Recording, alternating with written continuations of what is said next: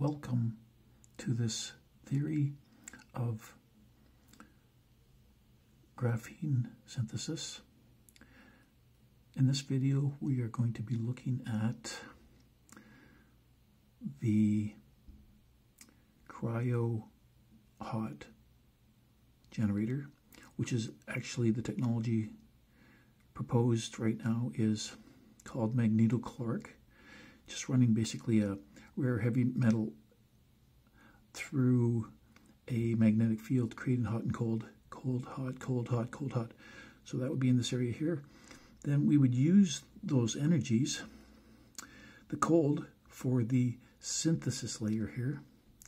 So this would be like a cold table down to just over 0 Kelvin. And the heat end of it we would use in the energy chamber, which runs up here to here, back down to here. All inside there it's hot because we want to maintain our hybridized state and excited energy state of our amorphous anthracite, which comes out of here, but that's for another video. And then they fall through here. Thank you for watching.